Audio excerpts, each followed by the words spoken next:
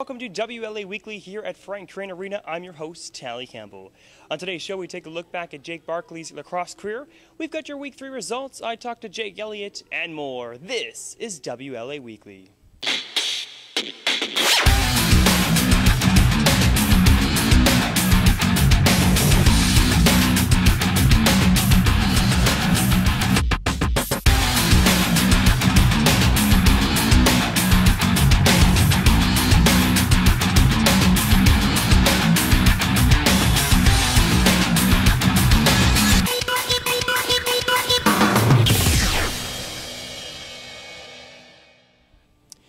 On Wednesday, May 29th, the lacrosse community lost a Hall of Famer, Jack Barkley. Jack had been failing in health for the last few years of his life. In Barkley's career, he played 441 games, scored 429 goals, and 206 assists, but he will always be remembered for his gritty play with 1,119 pounding minutes. The always colorful Barkley often used his famous and accurate backhand shot or pass. He was fearless, never shy away from the rough stuff. We extend our condolences to wife Sharon and family. Four WLA teams made the Subway rankings for June the 3rd. The Burrards landed in second place weekend thanks to their 2-0 weekend. The Shamrocks landed third, while the Thunder came in at fifth, and the Sandbellies just snuck in at number 7. In-game action this week kicked off at the Langley Event Center, where the Nanaimo Timbermen gave the Thunder a run for their money, however coming up short 7-5. Blake Kenny had a great night with 2 goals and 1 assist, while Thunder's Ethan Iannucci exploded with 2 goals and 2 assists to take the win. The following night at Queen's Park Arena, the Sandbellies showed the Adirondacks whose house they were in with a 14-6 win. The Bellies started off with 4 unanswered goals and then again with 7 unanswered goals in the second and third period. On the final day of May, it saw a doubleheader: first Burrards versus the Lakers, followed by a battle for first in the WLA, the Thunder versus the Shamrocks. The Lakers and Burrards kept it very tight game through 60 minutes, however the effort by Curtis Dixon led them to a 12-8 victory. Dixon added 6 goals and 3 assists.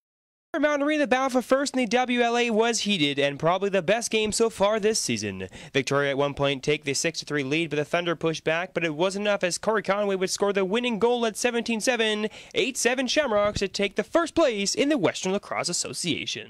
On Saturday afternoon, the Timbermen took a visit to Coquitlam, but they were not welcomed as the A's shut them down to win 18-7. Cody Bremner in his first game back only netted 1 assist while taking 10 shots, but Dinsdale for the A's netted 5 goals while Hickey and Doobie both put up 4 goals. And the final game of the week, it saw the Burrards continue their winning streak and give the Shamrocks their first loss of the season, 13-10. Dixon had another strong night with 4 goals and 2 assists.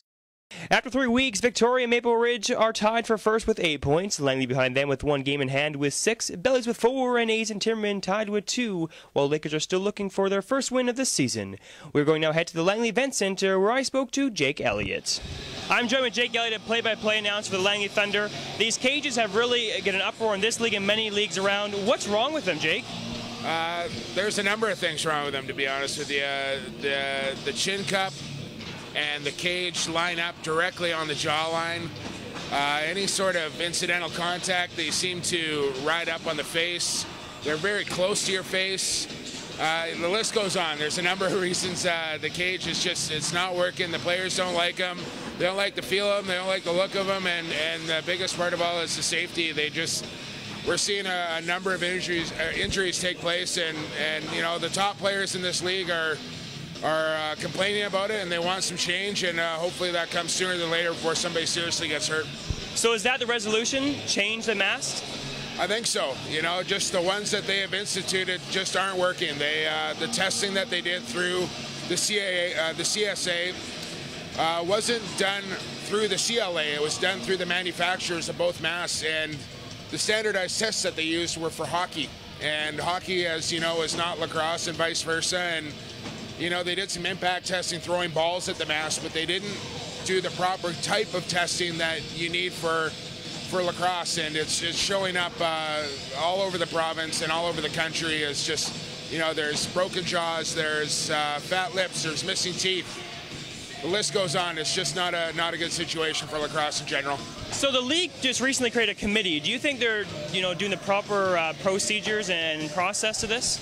Well, I think they're trying to do the right thing. I think it's taking longer than people would like, but you know, they're trying to cover their own butts, so to speak, as well, and they don't want to judge too quickly or move too quickly and admit fault or whatever the case may be. So, you know, they have to take their time and do their due process, but while this goes on, people are getting hurt, so it's a catch-22. They need something to happen now, but they also have to go through the right channels to make it happen. So looking at some off-season moves right now, the Victoria Shamrocks picked up Scott Ranger, Corey Conway. What was your first initial thought when you heard that? Well, they're making a run for it. They've taken a little time off the last couple of years, and now they've decided this year they're going to build their team for a championship run, and they've brought in some pretty high-profile players, and you add Matt Vince into that list, probably the best goaltender in the game right now, and they got a pretty powerful roster, and they're going to give Langley a run for their money this year, I think. So talk about the recent trade on Friday between the Coquitlam Adirondacks and Langley Thunder. How does that play out?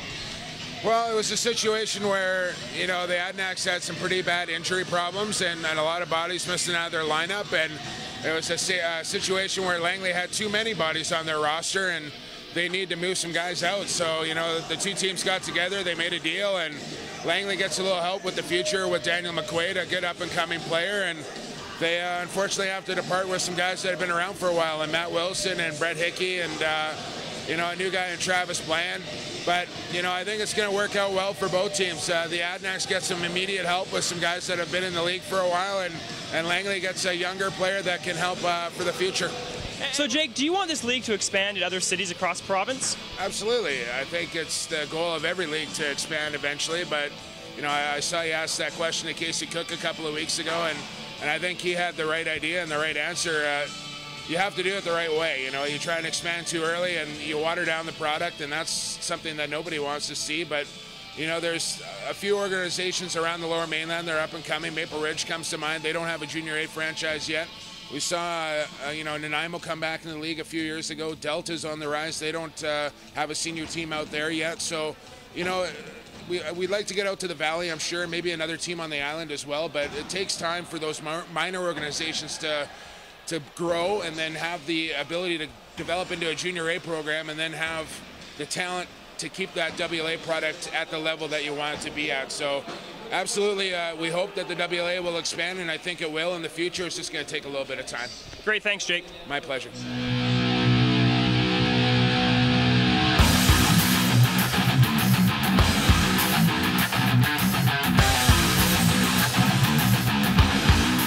Thank you for watching WLA Weekly here on VSBN.ca. I'm your host, Talent Campbell. We'll see you next week, but for all your local sports, keep it right here to VSBN.ca. Have yourself a fantastic night.